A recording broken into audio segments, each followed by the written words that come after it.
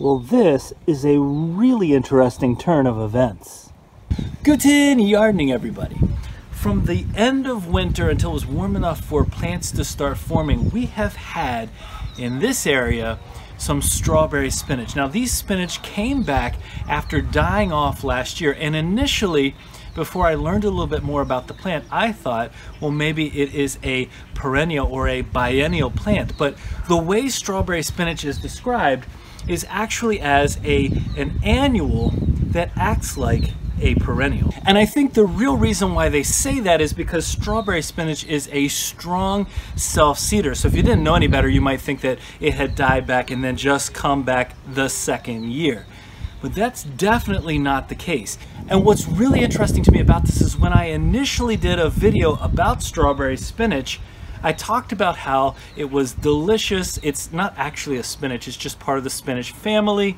How the red berries on top when it bolts that don't taste like strawberries, but that's where it gets its name, the strawberry spinach, how they're really nice. They're not really sweet, they're definitely not really fruity, but they add a good texture to a salad. I talked all about those virtues of the strawberry spinach, and in passing I mentioned that some people consider strawberry spinach to be invasive, but I just did that in passing. I truly didn't think too much about it because the strawberry spinach we planted last year we only did in a couple of spaces and it didn't really seem to spread. Well, we let it bolt this year. It was stunning.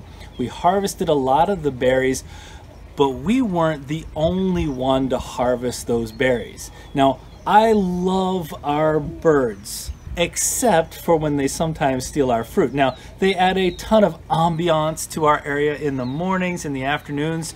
In fact, if I'm really quiet right now, you should still hear them. I hear a couple of birds out there. That's fantastic. They also help us, I think, with some of our Japanese beetle problems.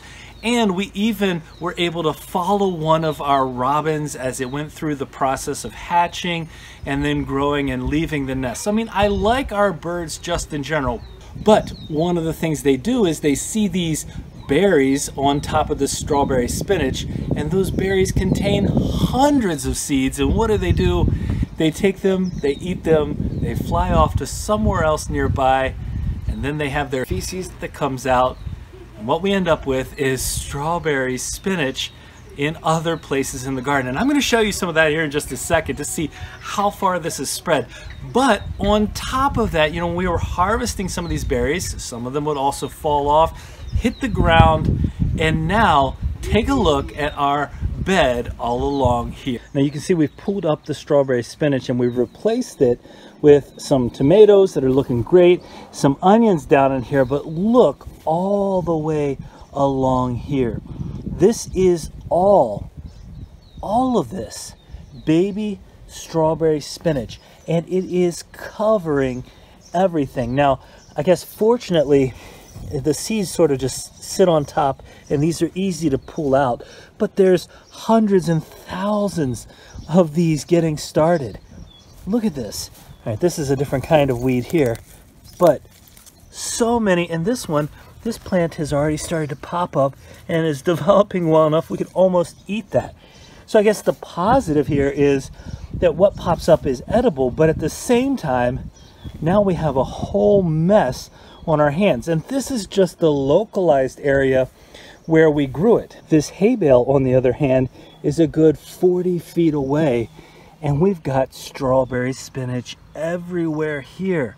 So 40 feet this way, and then another 40 feet along here in our main garden. So we've gone a good 70, 80 feet, I would say, from where we had it initially planted, and we have even more of this strawberry spinach. So our advice would be very simple. If you want to plant strawberry spinach, you should do it at your own risk of spreading. You know, the benefit, the reason why people grow it, I think, is for that red berry.